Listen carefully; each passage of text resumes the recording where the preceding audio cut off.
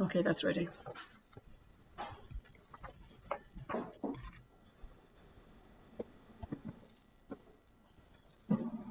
Is it? Okay.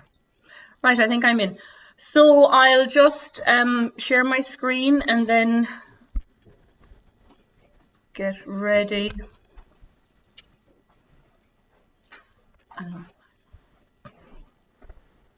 Oh, I should have. Yeah, okay, good. So I'm ready to get going, and thank you everyone for joining tonight. This is our 13th or 14th presentation about the War of Independence, Ireland's centenary of independence. So this is the June 1921. And I wrote during the week on the anniversary of the opening of the Northern Irish Government Parliament about the King's visit. So I have a little extract from that, but there's a lot actually happening this month. So, you know, I want to give you in terms of diplomacy, but also the highlights, I guess, of the violence, which is a contradiction in terms maybe. So the first 6 months, and we've talked about this all year, of 1921 really did highlight the increasingly vicious nature of the conflict on both sides, and actually that viciousness kind of ended up hastening the desire for peace among both sides. There were 17,000 IRA soldiers, and about less than 1/3 of them were full-time combatants, so, you know, people that just joined in very, you know, haphazardly. And of course, a force that size could not hope indefinitely to hold out against 17,000 strong police force, which was backed by about 50,000 troops between the British Army and the auxiliary force, as well as the Black and Tans. So, and of course, the British Empire had unlimited military resources, you know. Now, the one thing that does start to change after 1921, January, February time, was that the morale among Crown forces was very low, and huge international damage is being done to the British reputation because of the Black and Tan atrocities, like, you know, the burning of Cork City and this kind of the response to the homes of citizens and civilians. In terms of diplomacy and politics, then, the bones of a peace deal had actually been on the table since about December of 1920.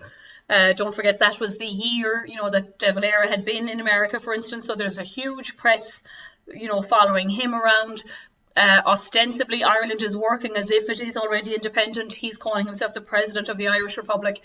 And so there actually is an offer of dominion status for the Irish state, which would, and don't forget, this had already passed in the Government of Ireland Act of 1920. So Northern Ireland is operating as if this already exists. And in fact, it does exist as of June 1921. And so that offer is kind of still on the table. There are secret talks being carried out through intermediaries between Lloyd George and Arthur Griffith in particular, because of course De Valera is in America and Michael Collins is more or less on the run. So Griffith presents these terms to both Michael Collins and then later on the wider Dáil cabinet, everyone reacting favourably. So there was a truce sort of hoped for in December of 1920, but Hammer Greenwood, who we've talked about before, he was the chief secretary in Ireland, very hard-line guy.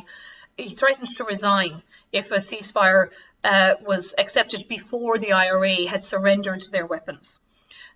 He was confident, as he wrote to Lloyd George, that the Sinn Féin cause and organisation is breaking up.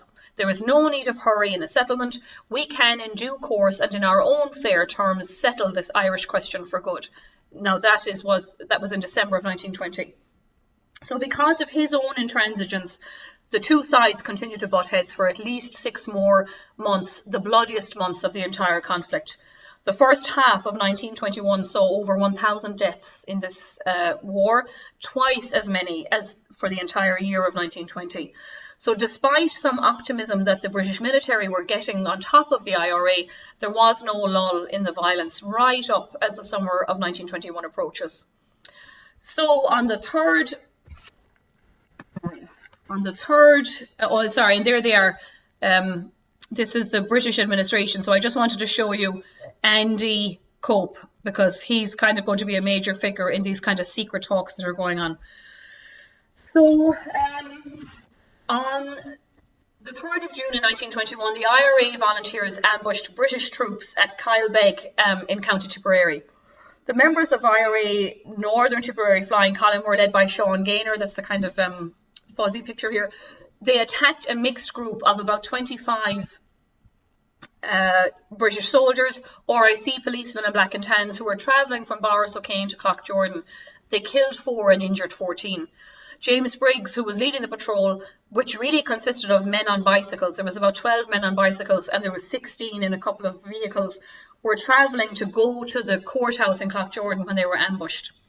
Apparently, one of the soldiers was actually singing "I'm Forever Blowing Bubbles" just as the ambush hit. Briggs was killed instantly and 3 other constables died the following day. 4 more were seriously injured but recovered. Briggs had joined the RIC, the Royal Irish Constabulary, in 1920. He had served in the Great War with the 2nd Battalion of the Royal Scots Fusiliers and had actually won the Military Medal in 1917 and the Distinguished Conduct Medal of Honour in October of 1918 for conspicuous gallantry. So that's kind of an important, it shows you that some of the, particularly the RIC men, not always the auxiliaries, but these had serious military experience behind them. Later on, for about a week, between the 4th and the 14th of June, 800 British troops just basically swept through Macroom, burning and kind of this reprisals. And in response to that, in the middle of June, the 7th of June, in the middle of that week, the British government officially called off the policy of house burnings as an official reprisal. Then on the 7th of June too, the Lord Lieutenant of Ireland appointed James Craig as the first Prime Minister of Northern Ireland. Other members of the new Northern government were also appointed on this day. And at the same time, 2 Republicans, Patrick Maher and Edmund Foley, were hanged at Mountjoy Prison after being found guilty of killing a policeman during an attempted rescue of an IRA prisoner, and they were found guilty by military tribunal. They had actually both been acquitted by civilian courts earlier. Patrick Maher was only 32 years of age. He was from Limerick, and Foley was a native of Galbally in County Limerick, who was only 23 at the time of his execution. They made a joint final statement hours before their deaths. Fight on, struggle on, for the honour, glory and freedom of dear old Ireland. Our hearts go out to all our dear friends. Our souls go to God at 7 o'clock in the morning, and our bodies, when Ireland is free, shall go to Galbally. Our blood shall not be shed in vain for Ireland, and we have a strong presentiment going to our God that Ireland will soon be free. So, these men are really not backing down even on the eve of their own execution. By June this month, 22 of 24 Republicans who were to die by official execution for their cause had already been put to death. And so far in the fight, no black and tan had been hanged.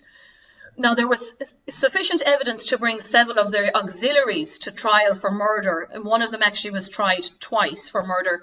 The abduction of prosecution witnesses and all this meant that none of the accused on the auxiliary side had ever actually felt the hangman's noose. But between photojournalism, the attention of the world's press was now focused on the behaviour of the black and tans. Everyone called all of the forces the tans, and complaints were very thick and fast from America and Australia. So a black and tan constable, William Mitchell, was actually charged for being an accessory in the robber murder of a magistrate, Robert Dixon, which had happened in February of 1921. The prime suspect, and the man who probably did it without Mitchell's help, they were partners on the force, but there really was no evidence that Mitchell had done it. The prime suspect had committed suicide. So Mitchell's guilt was more or less taken as a fait accompli. There was no evidence of his guilt. So there was very little known about this. He's one of the forgotten 10, they're called. So a historian in Dublin, D.J. Kelly, confirmed that actually William Mitchell, interestingly enough, was an Irishman, a Dubliner. He was born in the Montgomery district of North Dublin, which was Europe's largest red light district at the time, and a very squalid, slum area. He was the son of a South London-born professional soldier his father was a veteran of the Boer War and a local Dublin Protestant girl. Mitchell followed his father's example and joined the army, serving the Empire in India, and then at the trenches in the Western Front during World War I, where he was badly injured at the Somme. So in fact, in 1918, he was invalided out of the army, found himself with a young, pregnant wife to support, and of course unemployed.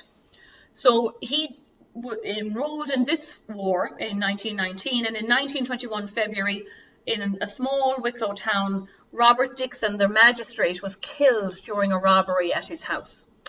So the man who really probably did commit it, and at the time was suspected, was a temporary constable, Arthur Hardy. He was based in that little village, Dunlavin, in the police barracks, but he committed suicide before he could be brought to trial. The Dixon family identified his corpse as, the intruder who had come in and shot the magistrate. And his fellow constable with this William Mitchell character fell under suspicion of being an accomplice and was arrested. And don't forget, by this time in Ireland, martial law had been declared, the Restoration of the Order in Ireland Act. So Mitchell was subject to a court-martial, which is basically trial without jury. They really had no proof at all that he did it. So he and his Cork-born civil lawyer faced an intimidating battery of high-ranking military officers, each of them, of course, the King's Council. The trial lasted barely 2 days. No witnesses were called to speak in his defence. The British judge and Advocate General announced a guilty verdict, and there was no right of appeal against that. So he was sent to the scaffold on the 7th of June, protesting his innocence and leaving a 23-year-old widow with a 7-week-old baby daughter to face destitution. He was buried in Mountjoy jail with 40 other common criminals, and his conviction and execution, was kind of seen by the British as a sort of a PR win, because they claimed, we're imposing discipline on our ranks, we're not letting the soldiers get away with, bad behaviour. So he was killed the same morning as those two Irish, Patrick Maher and Edmund Foley, the two IRA boys. But he was the only black and tan, a Dublin-born man to be killed during the war by the British administration. Why is this not moving? So Leonard French then, on the 9th of June. So these are coming, there's daily occurrences, happening. This man was captured and shot in the River Nore, dumped into the River Nore by the IRA in Kilkenny. His body was weighed down with chains and buried somewhere in the river. He was reported missing for several months, and his body was never found until much later on. His body was never found. Now, Oscar Traynor, one of the problems that the IRA had was arms. And so the Thompson submachine gun, or the Tommy gun, had been partially funded, imagine, the development of it, by the IRA. And so this could have changed the course of the war if the shipment of arms had come in on time. But they didn't receive enough of them. But if they had had that weapon, if the IRA had had that weapon in the numbers that they had ordered it, it would really have done a number, on morale. So the next, this is the wedding, imagine, of, there's Ernie O'Malley. So Ernie was married to this woman who had nursed him. She was a Clan na Gael, Bridget Malone, a member, of Common Naman, and she nursed him back to health when he had been shot. So Sean Hogan was his best man, and Anya Malone were the bridesmaids. And you can see here, she's wearing sort of the insignia of Common Naman with the Tara brooch and all of this. These two men were, at the time of his wedding, two of the most wanted men in Ireland. And, he even has a gun there on his lap.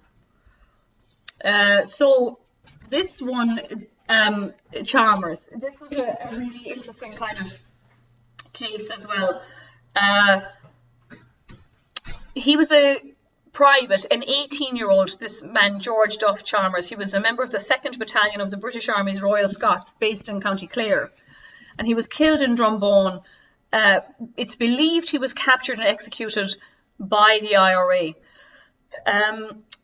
This man on the right, Commandant Seamus Hennessy, oversaw his execution. His body remained hidden in a bog in Clare for 97 years, and he was finally kind of located, and they reburied him in Grange Gorman in 2018. So that's why you see this stone here. So they were able to kind of return that body. One of the worst atrocities from the IRA point of view, and particularly one that garnered them a lot of negative press, was this man's death, 78-year-old Protestant clergyman John Finlay. His home was raided near Boy in County Cavan. The killing was discussed on the floor of the British House of Commons, and Hammer Greenwood, who we've just met a minute ago, the Chief Secretary, called it a diabolical outrage. He was, according to varying reports, either shot or bludgeoned to death, and then his house was burned. And to be honest, it's not clear what the motive for killing this man was. It was sort of interpreted at the time that it was just simply sectarian animosity. And you see that there were certainly reports in the press, although the numbers don't quite bear it out, but there seems to have been an escalation in certain parts of the country of like local Protestants being killed or burned by the IRA, even if they had nothing really to do with the soldiers or the tans. The local Catholic clergy in this town were also outraged, and 3 priests, Catholic priests, walked in his funeral cortege. So his killing and other, sort of attacks on Protestants worried, in fact, Michael Collins and the general headquarters of the IRA, the propaganda specialists, because they indicated a change of attitude towards the perceived loyalist population. And of course, not every Protestant in the South, was a loyalist. So in fact, the general headquarters had refused a request from Liam Lynch in the South for permission, quote, if the enemy continued to execute our volunteers, to shoot one local loyalist. A prominent Freemason officer should be the first to suffer. And the IRA refused to sanction that order.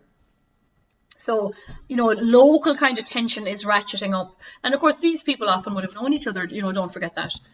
So back in January or February, we talked about the man who was walking down the street in Listowel, my own hometown. He was holding the hand of his son and he was shot. He was an RIC officer, shot at kind of close range. This man now in June was James Kane. He was a Royal Irish Constabulary who was executed by the IRA for being a spy. They alleged he was a spy. He actually wasn't an actual cop. He worked for the state. He was a fisheries protection officer, so kind of against poaching and stuff. But on the 16th of June, it was alleged by the IRA that he had given information to his RIC colleagues about the 8 men who were involved in the shooting dead of Tobias O'Sullivan in January. And I think I told you at the time in January, wrong people had been accused of the murder, so it was all a kind of a bit of a nightmare in January, and now it's continuing into June. So sometime after the death in January, men from the 6th Battalion, the North Kerry Brigade, kidnapped Kane. They did so on instructions from the IRA General Headquarters and interrogated him, and they held him as a hostage for definitely several weeks. He was finally executed on the 16th of June, and his body was left by the side of the road with a note, convicted spy, let others beware, signed the IRA. So I've put up his letter there, his final letter. He composed a letter to his family, which the pension kind of files, exposed or released. The letter was addressed to his children because his wife was also dead. And it's alleged that when his coffin was lowered into the ground, one of the kids shouted, "Daddy, Daddy." So it begins, "My dear children, I am condemned to die. I had the priest today, thank God. I give you all my blessing and pray God may protect you all. Pray for me and get some masses said for me." He went on to list the financial provisions that he had made for his family and the money that he owed to people locally. Clearly his children were being left now as orphans because he requests that he be buried next to his loving wife, if possible, is a quote. He concluded, "Don't go to too much expense at the funeral and have no drink or public wake. I am told my body will be got near home," so the IRA have assured him that they won't, hide the body or disappear it. "I got the greatest kindness from those in charge of these men. Goodbye now, and God bless you, and God bless Ireland. Pray for us constantly, and give my love to all my friends and neighbours, and thank them all for their kindness to me." So, very intense letters coming from these people. Now, this is Patrick Darcy. Patrick Darcy was a local school teacher. He was also executed by the IRA. And again, there's kind of questions over his guilt. the head of the IRA intelligence investigated the case in 1945, and to be honest, they reckoned that the IRA had shot the wrong man. So this was one of his, like, you know, it's a letter to his mother, pray for me, I leave everything to you. This is his last will and testament. So these men, you know, their wishes were recorded, but you can see the IRA are really tightening up on what they perceive to be, you know, spies or traitors. And so that the Tommy gun that I just showed you a minute ago was first used on the 16th of June, the same day that this man was executed as a spy. Oscar Traynor, who I showed you in the picture, shot at a train that was carrying soldiers. 3 were supposed to have been injured, but nobody was killed. Now, the 2 of these girls, and I haven't been able to find out which 2 are the 2, but Catherine Mahon and Bessie O'Brien died of their wounds about 72 hours after a bomb went off when they were standing on the street. No one is really clear whether the girls were involved or not. They think they weren't. At the time, it was alleged that they had been shot or caught in crossfire, but they were injured in the bomb blast. A bomb was laid by the IRA near Capel Street in Dublin. And several soldiers and Dublin Metropolitan Police were injured. The 2 women were killed and a 4-year-old boy. So here's the motor depot in Dublin was targeted too by the IRA, probably around the same time. I think it actually was the same event that injured the 2 girls. And then the Parliament in the north of Ireland opened. So on the 22nd of June, King George V addressed the first session of the Parliament of Northern Ireland, calling on all Irishmen to pause and to stretch out the hand of forbearance and conciliation, to forgive and forget, and join in making for the land they love a new era of peace, contentment and goodwill. You know, he had the Buckingham Conference a couple of years earlier where he tried to get Redmond and Carson and Craig to come to some agreement. I think that happened in 1914 or 15, and, you know, to no avail. So the king had actually been quite interested for a long time in trying to achieve peace for Ireland, even before, you know, the War of Independence itself kicked off, but trying to negotiate a peace between the Home Rulers, we'll say, and the Northern Irish Ulster Unionists, who, don't forget, in 1912, you know, had signed the Solemn League and Covenant. On the same day that the Parliament is opened, and don't forget, like, the secret talks are going on, trying to get Griffith and De Valera, you know, to come to the table. In fact, De Valera was sort of an unknown quantity because he'd been in America for so long that, in fact, they thought Michael Collins might have been more, you know, more willing to speak to them. De Valera was arrested by accident in Blackrock on the same day that the Northern Ireland Parliament opened.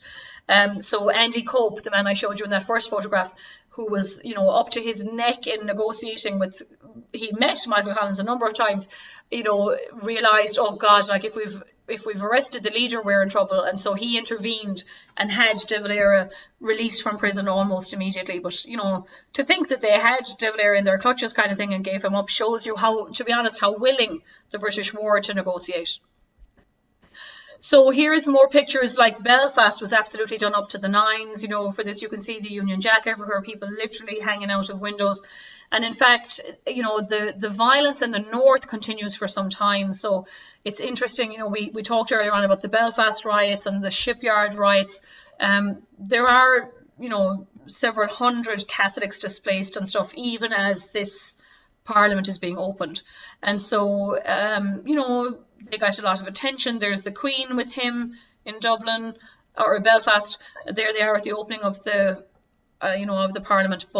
But 2 days later, 3 soldiers from the 10th Royal Hussars and the Railway Guard were killed when the IRA derailed a troop train in Kilmeena, just outside County Armagh, on June 24th, so 2 days later. The train was transporting soldiers and horses, at least 50 of whom the horses died. They were coming back to Dublin, having taken part in the military escort for the royal visit. So 5 soldiers and a civilian train guard were killed. Some soldiers fired at civilians who were working, like, in surrounding fields, and they killed 1. It was said that the soldiers cried for their horses because some of them had been through the Great War together, and the horses had survived the war. And so they rounded up local people to dig these mass pits in which the 40 or 50 horses, some reports say 80 horses, were killed, and they buried the horses. There's another. So this is a bad picture. It's taken from. You can actually see a short. It's about a minute-long video on YouTube of the aftermath of the bomb.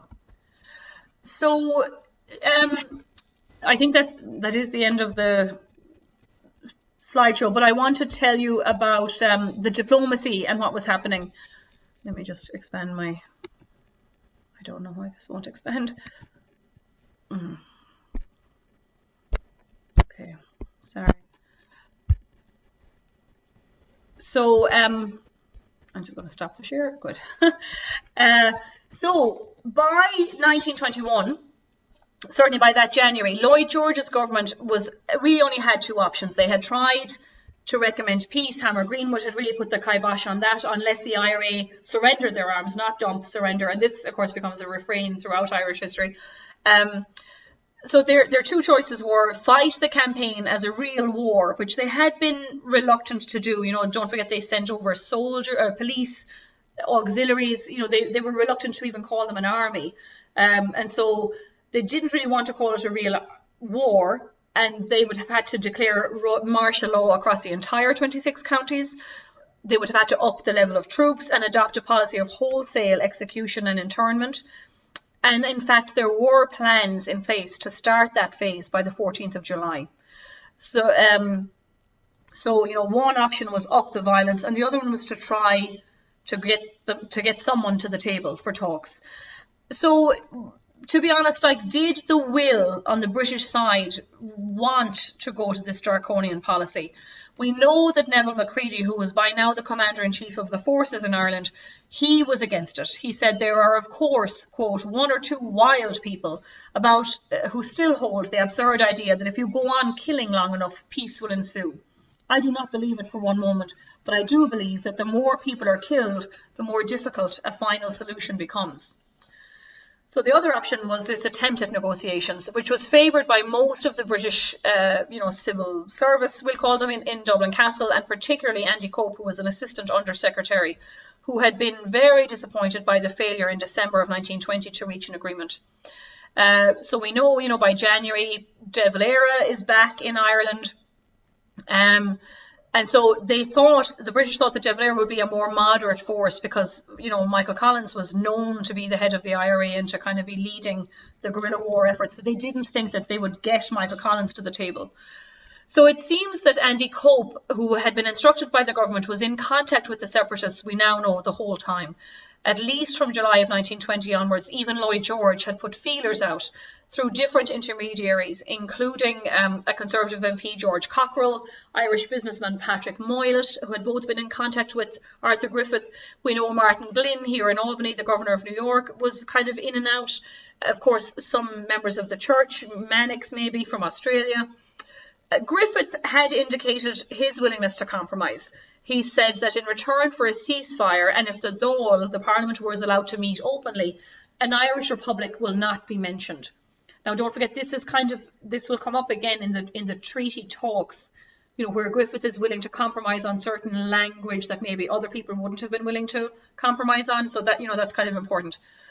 But because of this grave escalation of violence in that first 6 months there, particularly, I will say, even, back in November with the killing of the British Secret Service men through Collins' squad and then the retaliation of Bloody Sunday, Lloyd George had begged at the time he asked Arthur Griffith, for God's sake, quote, keep your head and not break off the slender link that has been established. Tragic as events in Dublin are, they are of no importance. These men were soldiers and they took a soldier's risk. So, for Britain to be willing to overlook that is kind of telling, I think. So although the thing is, though, he maintains his uncompromising position in public. And so, they go on to fight war for another 7 months after those killings in November. But he is looking to negotiate. Both sides accept that a deal at this point will probably include some form of dominion status for Ireland. Lloyd George was not prepared, really, to countenance giving the Irish state fiscal autonomy, for instance, or an independent armed force. So the talks are stalling, not really on political issues, but on how to end the violence, before the negotiations could even happen. Collins and Griffith offered a bilateral ceasefire if the Dáil was allowed to meet freely. Lloyd George set out for what the Irish thought were unacceptable conditions. Not only would the IRA have to cease, quote, murderous attacks on Crown forces, but all arms, explosives and uniforms in their possessions would have to be surrendered before the talks could even start. He wanted to exclude Sinn Féin members of Parliament, for instance, particularly Michael Collins and Richard Mulcahy, who were senior IRA officers, don't forget, from negotiations. So Archbishop Clune made the final offer to the British government. This was that early truce that was, rejected, of a truce, but with no surrender of IRA arms. Lloyd George was kind of tempted. He floated the meeting with his military and the police chiefs, Macready and Tudor, and of course Hammer Greenwood, who rejected the idea out of hand. So Macready, his views are hardening over the year and a half between, of this war. And so he argued that terror could be broken if they would just extend the martial law. Now, there were cracks appearing on the Irish side. The Galway County Council, Roger Sweetman from Wexford, and the vice president of the party, the priest, Father Flanagan, had called publicly by December of 1920 for an IRA ceasefire. And O'Flanagan, he was, deputy head of Sinn Féin of the party, he had mooted agreeing to partition, although most of the party did not agree with that. So, you have this 6 months of conflict, even though they are trying behind the scenes, certain people more willing to compromise, than others, trying to compromise. And so neither of the strategies bore fruit. In the elections, I told you this last month, to Southern Ireland, Sinn Féin won every single seat unopposed, and obviously following abstention policies. So, this was what led to partition, because Northern Ireland would open their own government. Now, the police and military casualties in Ireland continue to rise, and at this point, with reinforcements to British military or Crown forces, there's at least 80,000 police auxiliaries, black and tans, in Ireland by June of 1921. So the fact that they are being pushed and pushed, huge negative press for the British, not so much for the IRA, which is interesting considering, this month in June, a lot of the atrocities were committed by them. They are singling out kind of locals for being murdered or being executed as spies and things. Lloyd George finally agreed in the end of June to drop the precondition of the surrender of arms before a negotiation could take place. And so that's what kind of led on July 11th to the declaration of a truce. But by the end of June, they sort of know that this is where they're headed. Now, the last thing I wanted to talk to was some of because I think these are fascinating, the Irish government documents that they're sending each other. So Eamon de Valera wrote to Lord Justice O'Connor on the 4th of June. And again, it will just tell you his mindset about the talks coming. He said, your letter, so he wrote on the 4th of June, your letter of June 2nd has been forwarded to me. If the sky fell, we could catch larks. And such is the hope of securing the end of the struggle with England through a prior agreement with the Unionist minority. For my interview with Sir James Craig, remember they had one meeting in May, went nowhere, I am convinced that nothing is to be gained by a further conference with him.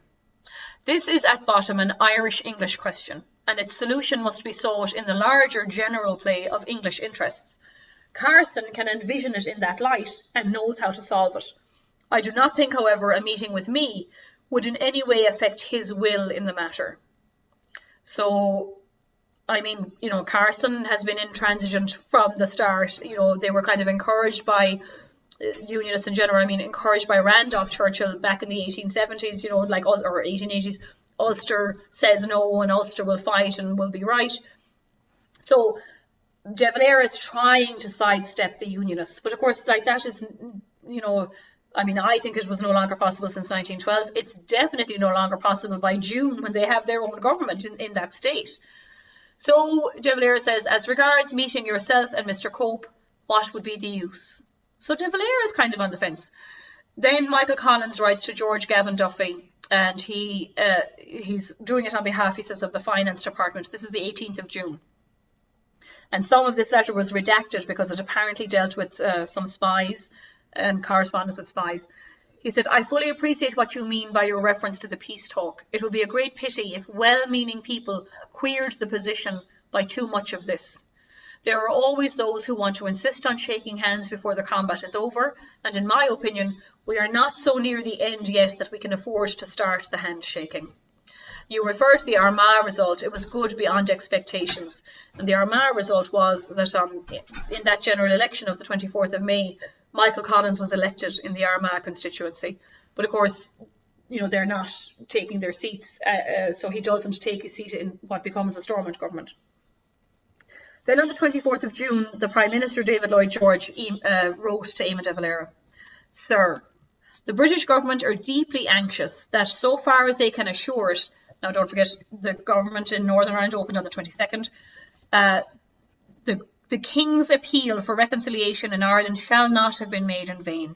Rather than allow yet another opportunity of settlement to be cast aside, they felt it incumbent upon them to make a final appeal, in the spirit of the King's words, for a conference between themselves, the British government, and the representatives of Southern and Northern Ireland. I write therefore to convey the following invitation to you as the chosen leader of the great majority in the Southern Ireland, and to Sir James Craig, the Premier of Northern Ireland. 1, that you should attend a conference here in London in company with Sir James Craig to explore to the utmost the possibility of a settlement. 2, that you should bring with you for the purpose any colleagues whom you may select. The government will of course give a safe conduct to all who may be chosen to participate in the conference. We make this invitation with a fervent desire to end the ruinous conflict which has for centuries divided Ireland and embittered the relations of the peoples of these two islands, who ought to live in neighbourly harmony with each other, and whose cooperation would mean so much not only to the Empire but to humanity. We wish that no endeavour shall be lacking on our part to realise the King's prayer, and we ask you to meet us, as we will meet you, in the spirit of conciliation for which His Majesty appealed. I am, sir, your obedient servant, David Lloyd George. Eamon de Valera responds on the 28th of June, 4 days later, Sir, I have received your letter. I am in consultation with such of the principal representatives of our nation as are available. Little dig there, maybe. We most earnestly desire to help in bringing about a lasting peace between the people of these two islands, but see no avenue in which it can be reached if you deny Ireland's essential unity and set aside the principle of national self-determination. Before replying more fully to your letter, I am seeking a conference with certain representatives of the political minority in this country. Now, that kind of negates what he just said internally to his own guy, like there's no point meeting with Craig, we did it, nothing happened. You know, and I suppose like this is really the crunch of the whole issue, and you know, coming up to the treaty debates in December. Was England even in a position to allow the South, you know, ride over the North and their wishes? So it looks like Lloyd George was kind of intending for the three parties to come together. We know, you know, certainly by the talks in the fall of 1921, Carson and Craig are not at the table, and that's used against the Southern delegates because he, you know, he holds up the two envelopes and threat, this is terrible, an immediate war, or this is you've accepted the offer. And so, you know, you don't know how earnest, you know, David or Lloyd George's offer of this kind of three-way talk was. And of course, we know, you know, Carson and Craig, they've, you know, the government is working up there. It's open. They have a state. Carson was not a man for negotiating even before this. So, you know, maybe de Valera was correct in his assessment sort of thing there, like that, look, you know, you're denying the essential unity and we're not going to, we can't meet under those conditions. But, you know, I don't know that he was ever going to be able to do any more. And then the last letter I want to read you, I think is interesting. Robert Brennan, who was involved in, you know, the foreign offices and the publicity departments. We've read a couple of his letters before. He writes to Maria O'Brien, who's the newly appointed press agent in Madrid, on the 10th of June. He says, the situation here continues encouraging. As you will have learned from home newspapers, the spirit of the people in the face of diabolical aggression is wonderful, and there is every sign that this generation of Irish men and Irish women will never be beaten to their knees. We are determined, and the determination grows every day that this fight is no longer going to be handed on to a future generation. The Irish government, in spite of all difficulties, continues to function and to do so efficiently, which, was kind of true. Needless to say, this would not happen unless we had the allegiance of the entire people. The whole population, so to speak, is a conspiracy against any future domination on the part of England. And then the last one, I'll just read a little extract of this because it was very interesting. They're struggling to get recognition and kind of an audience with the Pope, for instance, in Rome or in Vatican City. And so George Gavin Duffy, who Michael Collins had earlier written to, wrote to Cardinal Gaspari on the 30th of June 1921. And it was a long letter, kind of, why don't I haven't had a meeting, we're trying so hard to get an audience, we were dismayed that you haven't kind of come out on the force of Ireland. He mentions the fact, to be honest, that Ireland is a Catholic country and why are you not sort of helping us? I think there was a vague reference to, Belgium in there in World War I. But I wanted to read these, the 6 points that he says that he wants to make the Pope aware of. So he says, the Irish nation is one of the most ancient in Christendom and the Irish race one of the most faithful. 2, that in my capacity of envoy extraordinary of the government, established by the will of the Irish people, I have the great honour to be the authorised spokesman in Rome of the Irish nation, and thus ipso facto the spokesman of the Irish race beyond the seas, so closely bound to the mother country. Again, this little hint that, like, okay, Ireland is small, but we have a massive diaspora, and Australia and America in particular are watching. That the non-Catholic government of His Britannic Majesty is waging against Catholic Ireland an iniquitous war with the sole object of maintaining by force a regime which is unquestionably one of usurpation. That the government of usurpation enjoys the most ample means through its authorised spokesman of communicating freely to the Holy Father its views concerning Irish affairs. So he's saying, which is true, obviously, the British government had established diplomats working in Rome, that they can have an audience with the Pope, but you're not accepting, our side of the story. While the Irish nation does not share this precious privilege, and consequently the perfect neutrality which the Holy See is concerned to maintain has become exposed to a real and obvious danger. That we have evidence proving that the English government has already pledged itself to give a free hand this summer to the sinister designs projected by its general staff, with a view to a supreme effort to crush resistance by intensifying still further the terror now raging in Ireland. I may add that the peace proposals of these recent days are linked with that threat for tomorrow, to be put into operation as soon as the negotiations fail.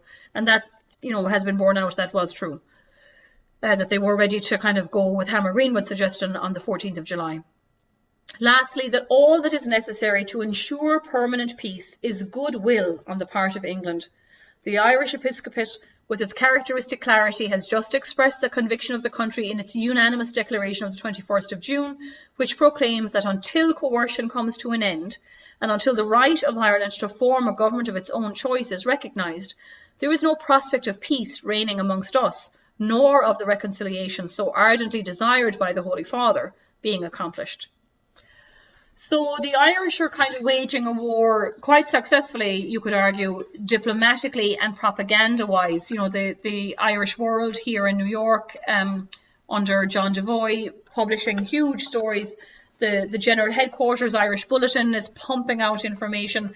There are kind of glitches in their system when they kill local Irish Protestants, for instance, but they're not catching flack the way the British government is. And so even though the British government far outnumbers them and far out, in terms of arms and stuff, outperforms them, it is really England who are needing this negotiation and this ceasefire, and not Ireland.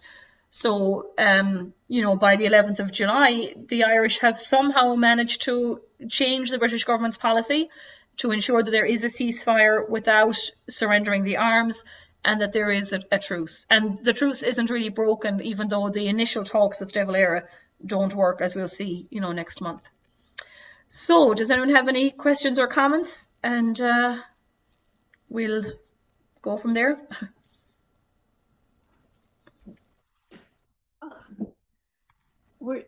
Karen, Jean, are you talking? Yeah.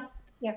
With the King and Queen visiting in Northern Ireland, and then seeing this train destroyed afterwards, Were they fearful? I mean, I'm really surprised that they came over for the opening. Do you know I anything? know, yeah. Well, I suppose the North was seen as a bastion of loyalty, So I don't know if they were worried about up there, even though there was a good bit of IRA activity. And in fact, more activity happens in the North, after this month than does in the South.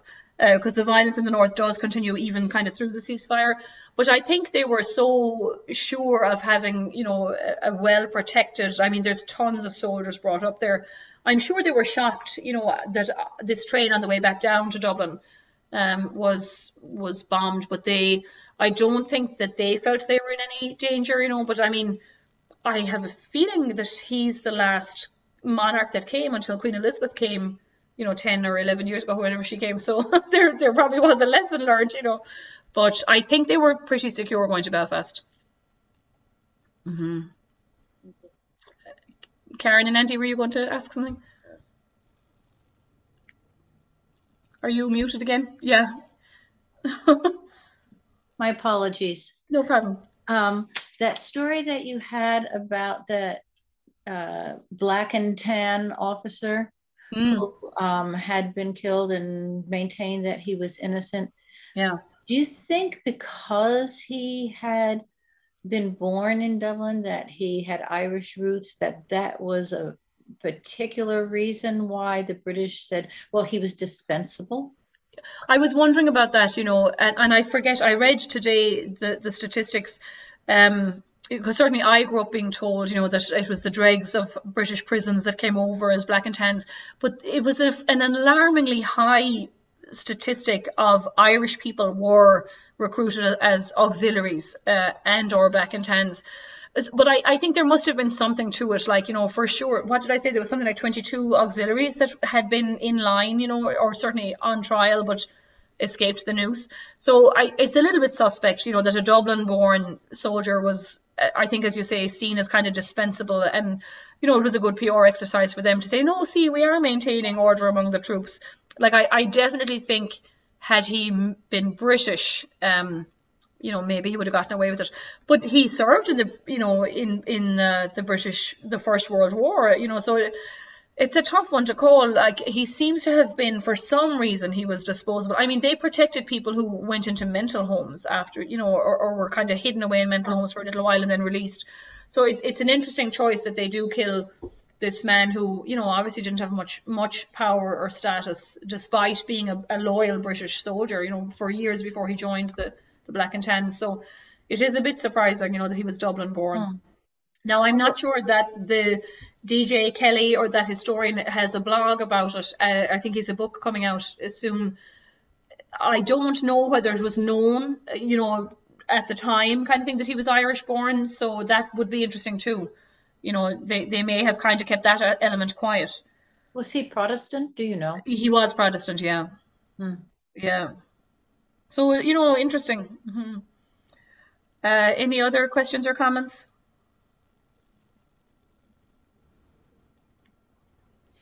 Oh, I'm going to just check Facebook too. I see people on Facebook. So Chris and Kathy McCarthy said, thanks, Elizabeth. I'm sure you discussed it before, but adding to the UK's PR problems, I imagine the British public was exhausted. Was a full-fledged escalation by the British military a genuine political option? Yeah, it absolutely was not, I don't think, a political option. That's a very good point. They've been fighting hard World War I. They're kind of just coming back from that. The Treaty of Versailles, has been over. They really have a mountain to climb in terms of PR and morale. Like, it was one thing during World War I to kind of be fighting the Hun or, that kind of thing. But when the reports are coming out like that, innocent people are being killed or houses being burnt down, that's not very chivalrous. It's not a kind of army becoming conduct, sort of thing. So I think from that point of view, it was very difficult to sell it to the British public, for sure, and the empire at large is kind of watching this. Like, we know even as early as 1910, the Indian and Irish alliance, had kind of been happening in New York and stuff. So the British in one way, the British have more to lose by going harder militarily, than than if they sort of went softly, softly. And I think Lloyd George, for sure, you know, his nickname was the Welsh Wizard. He seems to have been treading this line where he was kind of, you know, talking sternly publicly, but, you know, for sure, like the fact that they have all of these feelers out since November or December of 1920, you know, goes to show you that they really didn't have the stomach to up the violence, you know. So I think this kind of attrition that the IRA are taking on them, where it's small, you know, local hits, you know, you might kill 8 soldiers on a, you know, I hate to use the word good, but on a good raid, you know, so this is not a battle of the Somme happening every week or anything, but it's that attrition, you know, that kind of wore down, I think, the British desire. And then, you know, because it is a group of maybe 12 men or whatever, that, you know, the only retaliation they can take is to go into a village and burn it down. You know, it's not, the morale among the forces was low, not to mind, you know, so they're writing letters home, you know, the press is there. I think there was just no stomach for that kind of war particularly after 4 years of World War I, too. Yeah, good point. Anyone else have anything? No? Jack, you're good? Let me check Facebook again. It's hard to keep an eye on everything. So, yeah. Oh, sorry, I thought I muted that. Yeah, no. Oh, was the church complicit with the North? Was the church complicit with the North? I'm not sure what you mean by that. I mean, the Catholic Church, particularly in the North, are in a you know, they're in a really minority. So the North is more complicated, and I might look at that next week in a separate, or next month in a separate kind of event, because things have been heating up in certain communities like Newry, Belfast, Derry as well, you know. So the sectarian violence is happening much more often in the North than it was in the South, even though I said today maybe some of the southern attacks on kind of locals, even starting with Mrs. Lacey, we talked about her in February or March, you know, the Protestant landlady kind of that was accused of being a spy. So there is a certain element of sectarianism creeping in the South, but in the North it was on a much bigger scale, you know. So I think the church, when they talked about the clergyman being killed, you know, a 78-year-old clergyman, he probably had not done anything, you know, to warrant being killed. So I think in terms of that, they felt strongly that, you know, that shouldn't have happened. But, you know, the clergy would be a target, you would imagine, too, for maybe, you know, black and tan attacks or auxiliary attacks. So, and, you know, the church are conflicted themselves. You've got the likes of Flanagan, who was the deputy head of Sinn Féin, but is kind of softening as the fight goes on, willing to compromise. Other priests had excommunicated members of the IRA, and other priests are giving them succor, you know. So the church are conflicted themselves, you know, not to mind kind of being up there in the North. But I assume in the North, the policy of the Catholic Church in general was to try to keep your head down, you know, and try and stay quiet, because they were much more vulnerable up there. So yeah, if there's no other questions, we'll leave it there. So I can't remember, what are we doing? We're going to be very quiet for the first 2 weeks of July. I'm actually going to be away for a couple of days in California with my sister and her husband and 2 kids.